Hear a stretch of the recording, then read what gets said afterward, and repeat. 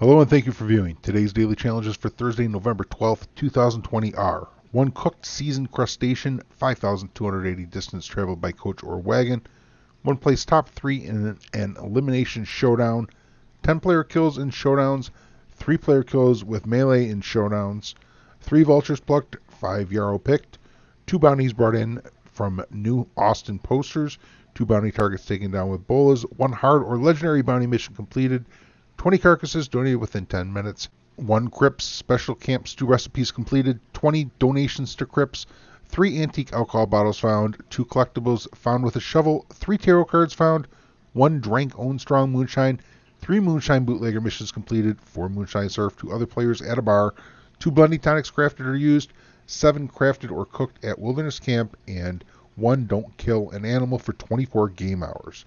And you'll find Madame Nazar up in Grizzlies East, north of Emerald Station between Moonstone Pond and O'Crae's Run today. And we do have an opportunity to get 10 roll challenges instead of 9 if, while you are at 8 of 9 challenges, you complete 20 carcasses donated within 10 minutes. Simultaneously with 20 donations to Crypts, you should get paid for both of those, taking you up to 10 roll challenges for the day. And there are 2 locations in the game you can find crustacean meat. You get that from crabs. You get a perfect kill with a small game arrow. 1 is southwest of Tumbleweed on this little island. The other is on the island west of Rhodes. And don't forget to season that crustacean meat when you cook it. If you do need some seasoning, you can get it also by Rhodes, north by Maddock Pond, Southfield Flats. There's even a fire by the S in Southfield Flats for you to cook it all up.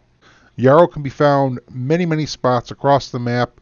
However, it's really most prevalent around the Heartlands. Heartland Overflow has quite a few locations here by Emerald Station. It's also a great spot to pick up some animal fat. Lots of ducks and geese there, but those birds are only there during the daytime. And vultures, if you're looking for vultures, a great spot is over in New Austin around Armadillo. These are all daytime locations where they'll be perched, including over by Rathskeller Fork, which is north of Tumbleweed. There are lots of bird spawns here. Again, daytime only spawns.